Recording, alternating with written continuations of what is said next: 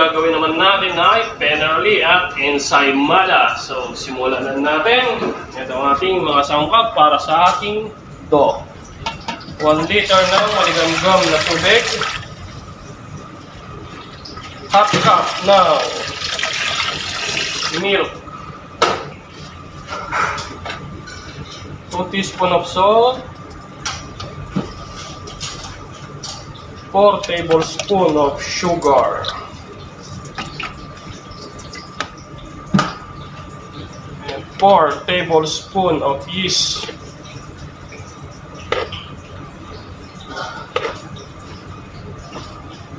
So, antayin lang ulit natin mag-bubbles ang ating yeast, saka natin lagyan ng oil and butter.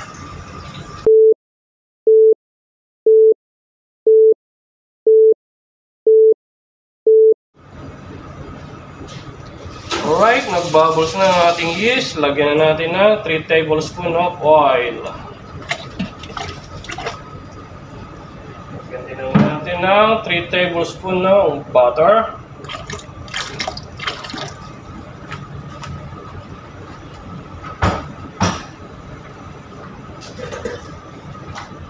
Haluin lang natin para matunaw ang ating salt and sugar.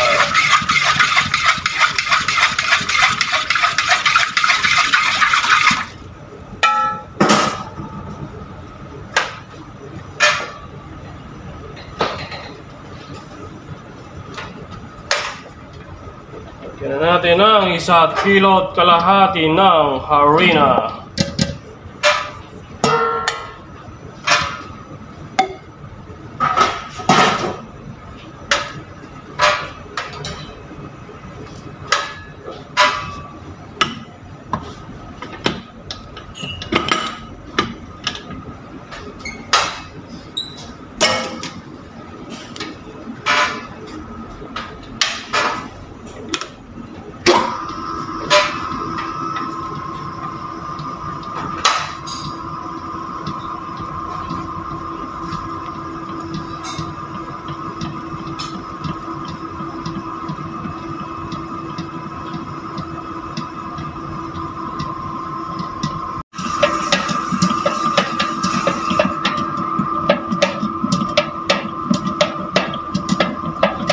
Alright, check natin.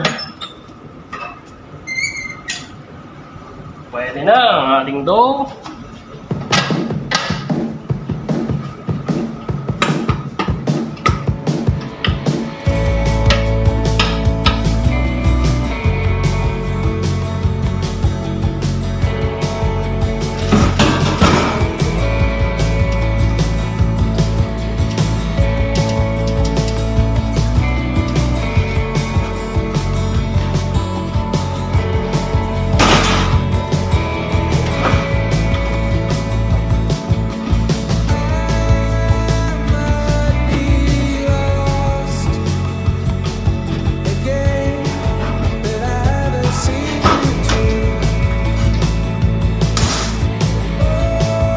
Okay, ito ang ating mga sangkap para sa ating Penerli.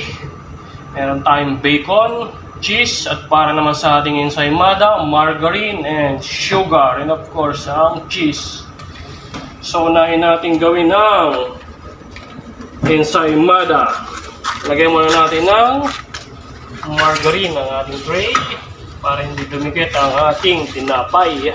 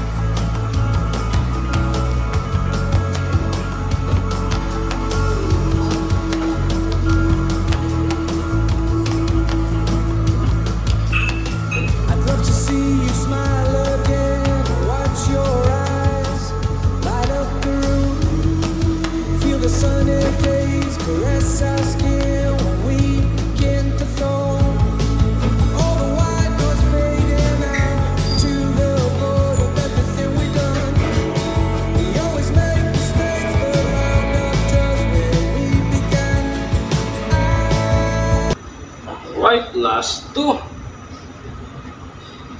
Sunod naman natin ang Penerli.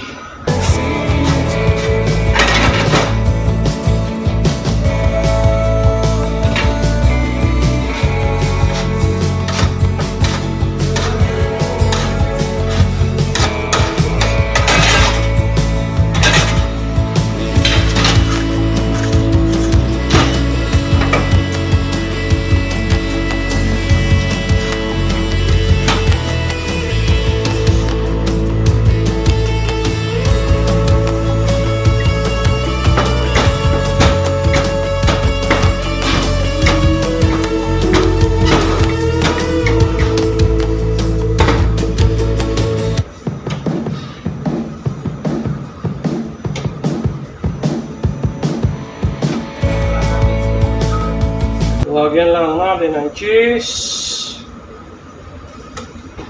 at bacon.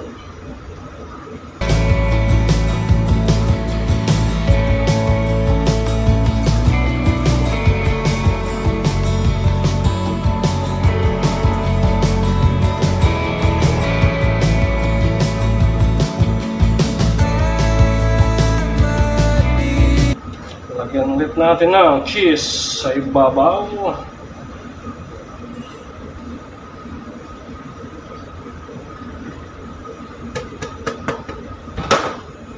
Kaya natin i-fold ang dulo, side,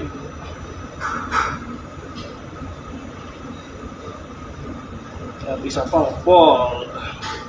Alright.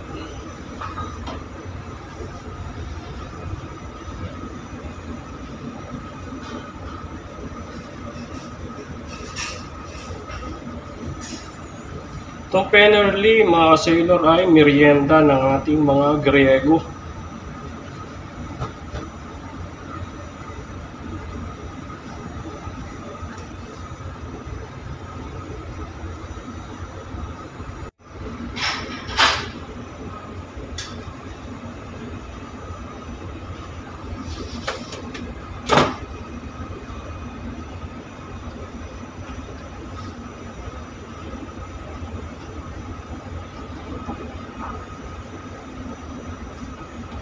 Right, last one.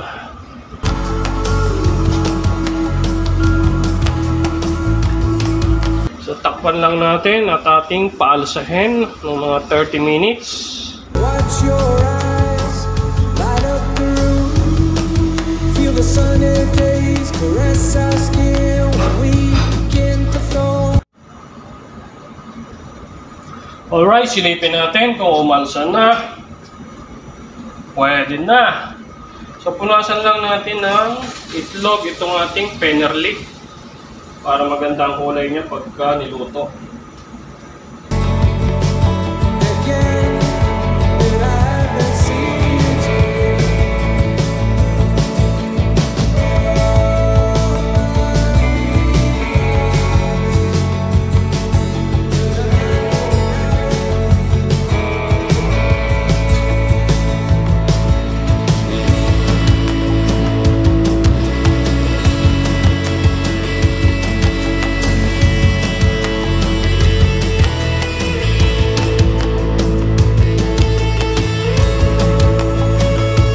Alright, lutuin na natin.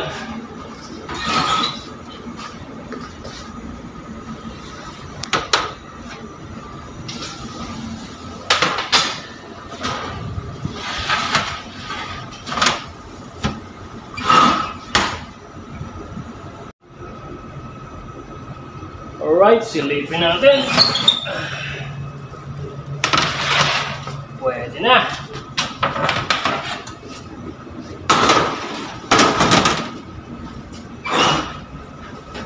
So, luto na ang ating Ensaymada at Penerli.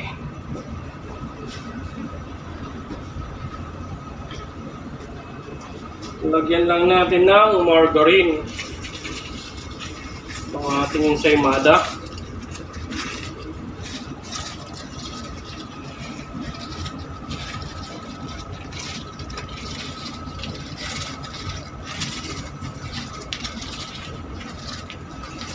Alright, naligo na siya sa margarine. Lagyan naman natin ng sugar.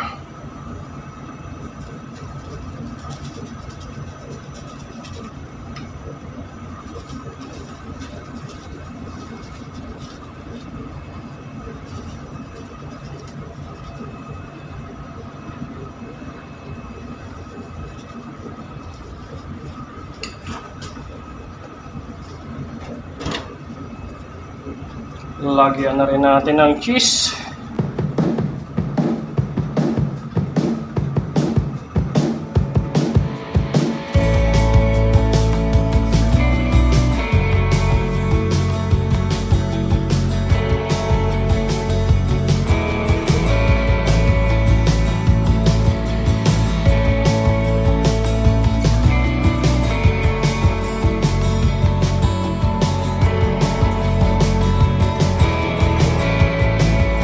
Alright!